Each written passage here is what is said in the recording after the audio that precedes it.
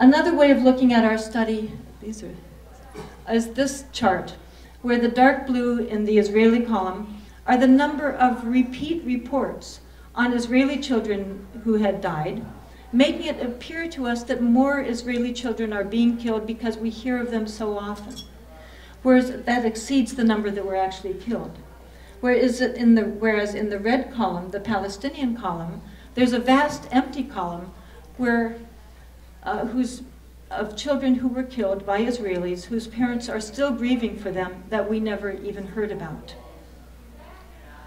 Another way of charting that is in this column. This is from the New York Times reporting, our newspaper of record, perhaps the most significant newspaper in the United States, perhaps of the world.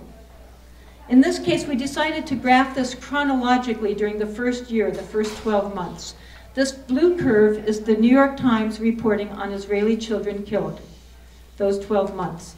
Next, we'll see the actual death curve for Israeli children, which is lower because the New York Times again had so many repeat reports on Israeli children, but it's following the same curve. Interestingly, it makes sense. Next, we'll see the New York Times reporting on Palestinian children killed that first year, which is this one, this red line. As you can see, it's lower, but it's following the same curve. It's a very similar curve. That's the New York Times reporting on Palestinian children killed by Israelis. Next, we'll see the actual death curve of Palestinian children, and here it is.